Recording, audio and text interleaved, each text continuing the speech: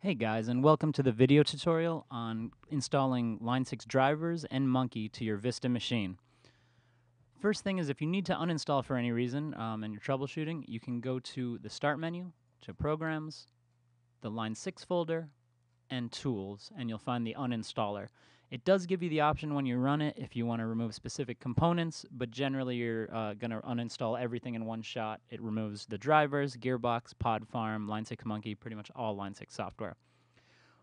But once you've got that uninstalled, if you needed to do that, next thing is to go to line6.com so that you can download the drivers. I've already opened the page on our website, so you can go there and click Downloads.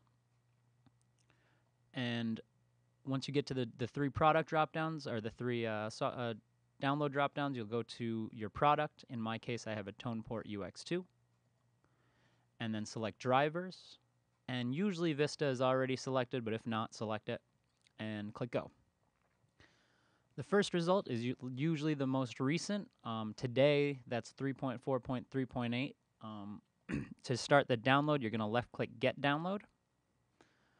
If you haven't already logged in, which I have at the top here, it'll ask you to put in your username and password, and then it'll ask you to agree to this software license agreement. Once you click Accept, it'll ask you if you'd like to save the file. You do want to hit Save File. Make sure that when you do hit Save, you know where it's saving to. Different web browsers are set up in different ways. You can customize them. Basically, sometimes they can be set up to download to a specific directory. They can be downloaded automatically to your desktop, or it'll tell you every time. You'll have to check how your browser is set up. Mine is set up automatically to download to the desktop, which I've already done, so when I click Save File, it'll just begin the download, and it'll be good to go on that. So if I minimize out my browser, you can see the installer file right here. Once you have the installer downloaded, you can actually go back to the same page, go back to Download. So we'll start right from the beginning. Click the Downloads link. And this time for software, you'll select Line 6 Monkey. You don't really have to select a product because any compatible product uses the same version of Monkey. So pretty much just select software, your operating system, Vista, and go. And again, the first result is more than likely the latest. Today, that's version 1.30. Again, you'll left-click Download Now, and then Save File, which, once again, I've done that already. So I'll minimize the browser, and you'll see that right here as well. So once you have them downloaded, you can double-click the driver installer. You'll want to start with that one first.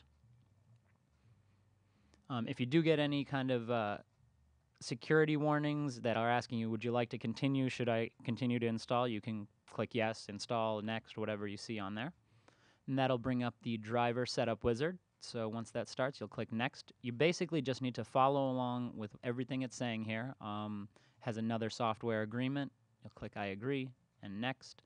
At this point, it's asking you if you have already connected the device that you're trying to install, you want to have it disconnected. So just unplug it if it's already plugged in, or turn it off if it's a pod device. Once you do, you can click Next. This window is actually asking which specific drivers you'd like to install. If you have multiple devices, you'll want to select all the devices you have. The actual complete install isn't that big, so you could just click all of them at once. And as you can see, it's about 35 megabytes, usually not too big for a hard drive. So in our case, we have them all here, so I'm going to click them all and click Next. The default location is in your program files Line 6 folder. You can change that if you like, but we just install to the default.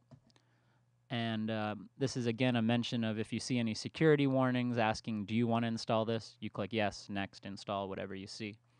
To start the installer here, you just click the Install button. On progress bar, as you can see, it goes pretty quick.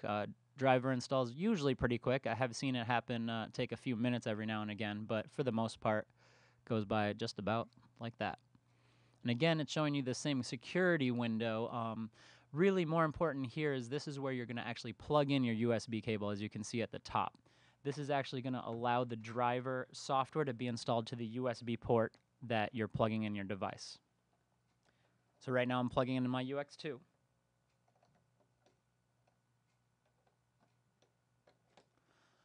And depending on the setup again, in our version of Vista, it does actually tell you it's installing the device driver, And if it works, as you can see, it says line 6 tone port UX2 successfully installed, and that's exactly what you'd like to see. And that just means the driver's installed. On my UX2, you'll see that once it sees the driver, you see the clip lights stop blinking. On many of our other devices, like the UX1, guitar ports, you'll see a red light if it doesn't see the driver, and if it has installed properly, you'll see a green light. So as long as that's the case, you should be good to go. You can click Next and Finish. And the next thing you want to do is install Line 6 Monkey. Again, you're just going to double-click the installer file. Any warnings you get, you're going to tell it to go ahead and install, that you know you're installing Line 6 software. And once again, just follow along with the installer wizard. You got one more agreement. And pretty much it's asking you the exact same set of questions with Monkey. You'll just follow along, install it by default. That one goes usually even quicker. And once that's complete, you're good to go. The last question it asks is if you don't already have a shortcut on your desktop, it'll add it for you. But if you don't want to add the shortcut, or if you don't for any reason, it'll ask you if you would like to run it after the installation. Or, I just hit no, you can actually just go to your Start menu, Programs, Line 6, Tools, and you'll see Monkey right there. And that's pretty much all you need to do to install the drivers and Line 6 Monkey.